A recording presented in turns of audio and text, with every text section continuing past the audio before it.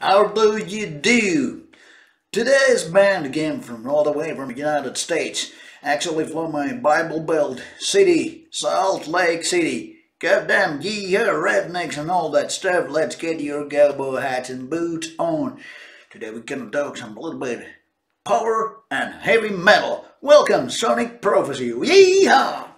So, to unbox this baby, let's take a look of Sonic Prophecy and Savage Gods. Second full length by this band, if I'm not mistaken, correct me if I'm wrong. And here is the booklet and cover image and lots of lyrics. Kind of an overwhelming release considering that this is almost an hour long and way too many tracks to make sense.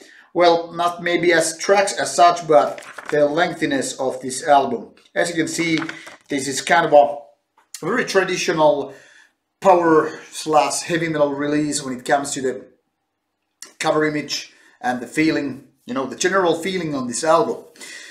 Music wise, yes, this is indeed something very traditional heavy metal, but there is certain power metal idea elements or whatnot on this album as well.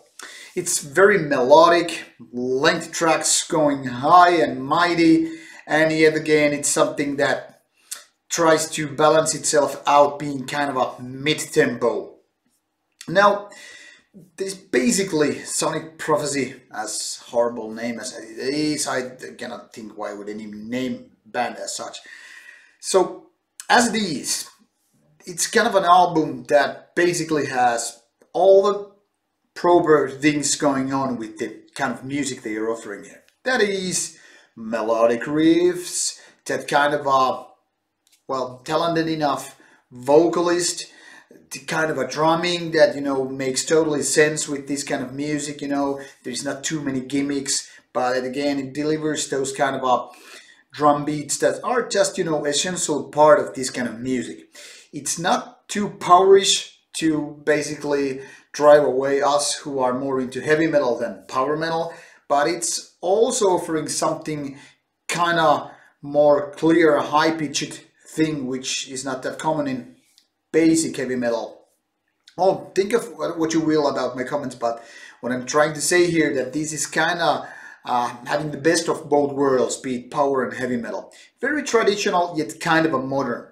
Now, there wouldn't be any problems if it was just, you know, having these ideas and maybe 3-4 minute songs, and you don't have to have manowaric, you know, swords and muscles and, well, dragons and whatnot, or the power of steel there, but it would be kind of nice to actually have certain memorable riffs, the kind of chorus parts that you would make you just, you know, bang your head, fist, and I don't know, wear your boots and stuff, maybe drive your motorcycle. But now it is kind of like these guys don't know whether it's about having motorcycle or knight in shining armor, castle with knights and dragons and all that stuff, but you know, something that is kind of a bad mix and match. Well, not totally bad, but don't get me wrong, I don't hate this album, but it's kind of like this is a bit like a pizza with weird ingredients, or maybe something like best before went already, and this is kind of a like leftovers gathering on a single plate, and you're just wondering, well, man's gotta eat before he dies, I mean, or else he dies, and well, I better eat this soup or I'm gonna die. So what this album is kind of made of is just nice ideas. I'm not gonna say great ideas because they are not great as such, but nice ideas, like totally listenable riffs here and there, and you know, the vocalist, even as annoying it can be at times, they're like totally doable. It's like, yeah, I'm getting what this band is trying to say, but then the tracks are like totally way too lengthy, and not only that, but they are also like left unfinished in a way. It's like they have good ideas and then somebody in the band, you know, figures out the next idea and they just leave the earlier one there and move on.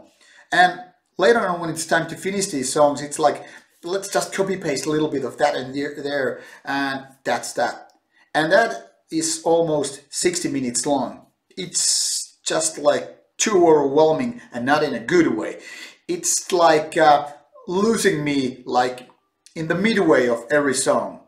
And even though that could be kind of like totally manageable if it was like, I don't know, 30-40 minutes long, and then it could be like, yeah, it's kind of a hard and heavy, but I can do it. But being like 60, well, almost 60 minutes long, it's like, guys, too much is too much unless you're creating a absolute killer album, which unfortunately this album is not on any standard. I'm not one of those haters who just, you know, hate it because it's not my cup of tea. I read one review made by a colleague of mine, and he was basically like telling that this is almost like total crap. In my opinion, it's not, but it is very mediocre album.